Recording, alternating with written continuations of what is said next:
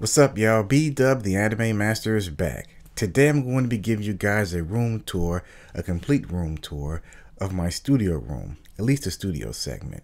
So enjoy. Intro start. B-Dub, the Anime Master. B-Dub, the Anime Master. B-Dub, the Anime Master.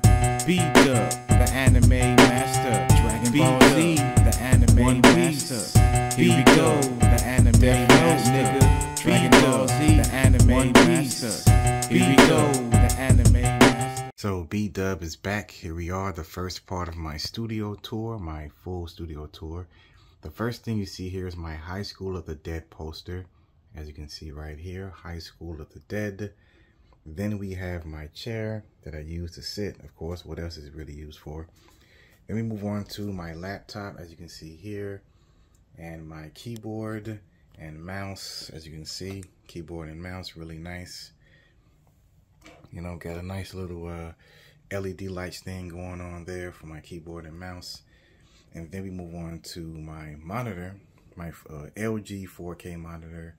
Pretty decent 27-inch monitor. Almost forgot I have my PS5 camera for my YouTube video streams. My PlayStation 5 controller, and then we have my PS5 here.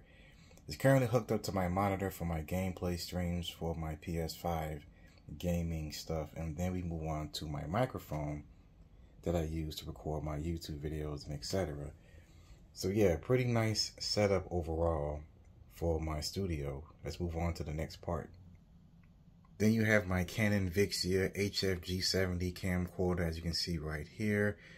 Then we move on to the side. We have my, as you move a little bit up, we have my video light, and then we have my Rode microphone for my camcorder. Then we move on to the back area. You can see the back of everything, the LCD camera. This is why I use my field monitor, because the field monitor is bigger, a bigger screen than this. You know, this is for like if I record videos outside, I'm holding the camcorder. But the field monitor is good to watch myself when I'm recording videos in my studio. Here's the back of the camera and etc. And kind of like the studio aesthetic that you can see here from this side and this perspective.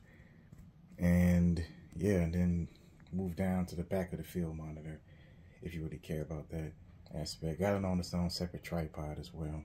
So yeah, this is pretty much the entire studio setup for B-Dub, the Anime Master, and hope y'all enjoyed looking at my full complete studio.